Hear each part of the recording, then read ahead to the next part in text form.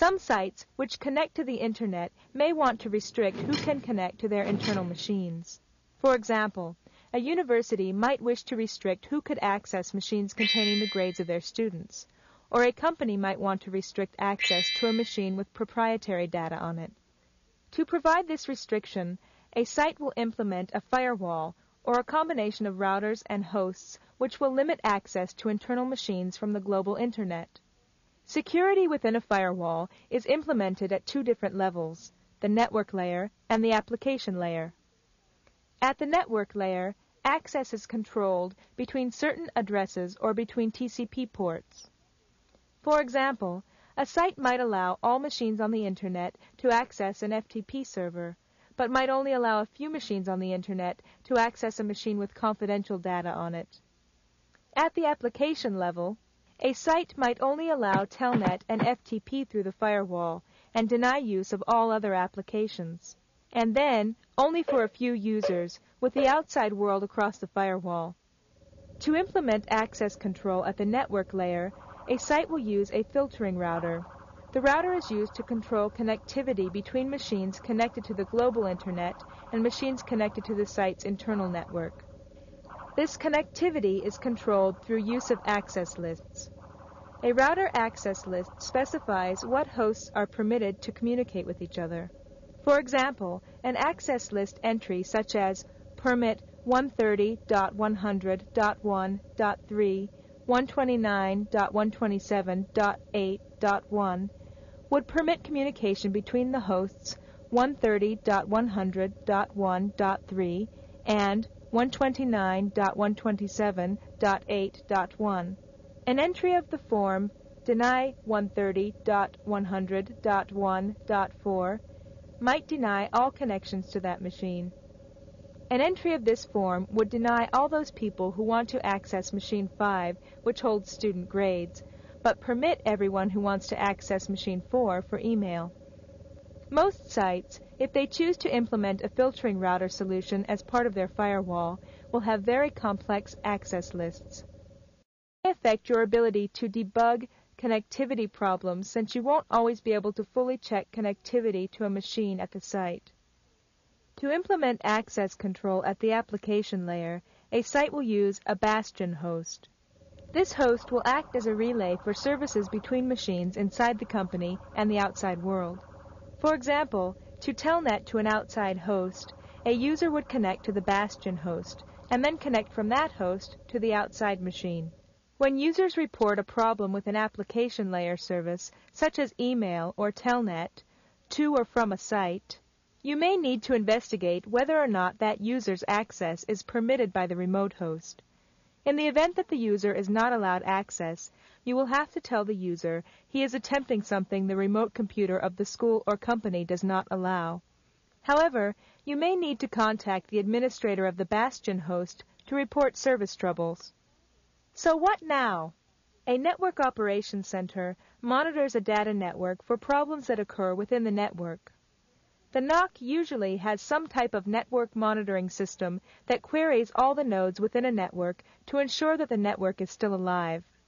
Your job as a network operator includes monitoring the network for any problems, accepting a problem report via a hotline, and initiating repairs as needed. Once the repair is completed and verified, you will need to follow up with the user to make sure they are satisfied with the resolution. The most common problem you will see in a NOC is a data circuit problem. In wide area networks, point-to-point telephone company circuits are used to tie together local networks so they can communicate with each other. The variety of problems you will see will range from some hardware in the circuit failing, a card going bad in a channel bank, or someone digging up a piece of fiber accidentally. In all cases, when you suspect a circuit problem, call the telephone company's repair number and tell them you have a suspected circuit problem. The more information you can give them in that initial call, the easier their job will be. For example, if you can tell them that you are seeing a red alarm, that will help them know where to start looking for problems.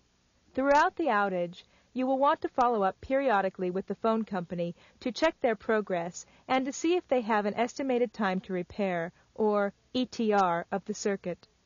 The estimated time to repair is important information you can pass along to customers. In order to understand a problem, it is important to know how circuits work in the first place. A circuit runs between a site and a provider's router. This circuit must be provided by the phone company, which runs a continuous path between the two endpoints. The connection may run over many different wires, or across fiber or microwave, and will have many different types of specialized hardware installed to make the circuit work. So what happens when things go wrong? The types of problems you will likely see on a circuit are varied and include channel service unit, data service unit errors, loops, and line errors. In order to send data across a phone company circuit, you must attach a special device to the circuit called a Channel Service Unit Data Service Unit, or CSU-DSU. The CSU-DSU is designed to hook to a user device. For example, in a wide area network, this would typically be a router and send the data to the phone company using specific methods of encoding. A CSU-DSU can report to you when a line is seeing errors or if the line is in an alarm state. Beware of the alarm state, as it can indicate anything from a broken circuit to a report of where the circuit is broken. Thus, when you call the phone company, be sure to tell them, number 1, if seeing an alarm, what type, number 2, if seeing errors, what type and how often the errors are occurring. A final thing you should check is the configuration of the CSU-DSUs on each end of the circuit, particularly when the circuit stays up but sees errors on a consistent basis. Sometimes when certain options are set wrong on the CSU-DSU, it can cause errors in the line, so be sure this is correct before asking the phone company to double-check their findings. Of all the problems, the loop is the easiest to detect. Some routers will tell you if there is a loop on the circuit or line. Some routers do not indicate that the line is in a loop, so you will need to count the number of input and output packets on the serial line to see if a loop exists. For example, if the number of input and output packets are increasing at exactly the same rate, then it's likely there's a loop on the line. It's fairly unlikely that the number of input and output packets will increase at exactly the same rate unless the line is looped. Other problems involve finding a source of errors and then fixing it. For example, a line to a site will go down. If you look at the interface on the router, you will see that the error counters are increasing at a very fast rate. You may also look at the CSU-DSU hooked to the circuit and see an alarm indication or see error counters on the CSU-DSU increasing at a fast rate.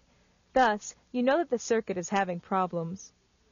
You may also have to work with the phone company to isolate problems in circuits. If the phone company is having problems finding the particular spot at which a circuit is encountering errors, it may loop the circuit towards your router. By starting the looping at a point very close to your router and then moving the loops further out towards the remote site, you can find the exact location of the problem in the circuit. This enables the phone company to locate and fix errors. The ping utility is very useful to help in determining the location of a problem. Running pings with various options will allow you to look at how much time each ping takes and examine the high and low variances in the round-trip times, or RTT. The RTT found at the bottom of the ping's response is a good monitor for checking stress on the circuit. In this example of a normal ping, all pings were returned and the variance in RTT is very small. This is telling you that things are pretty much operating within normal parameters. When you see a ping output like this, then you know from the high RTT that either there is a line or node congested somewhere in the path, or a circuit is possibly having problems. To confirm that a line is congested, follow each piece of the path to see where the problem is occurring. For example, suppose 131.187.45.1 is the node that the packet hits before going to 131.187.13.6. Try pinging that node. Now you know that either the line between 131.187.45.1 and 131.187.13.6 is full or is having problems. To isolate the problem further, you would need to look at the interfaces on the router and check for climbing error counters, or look at how much traffic is flowing through the line.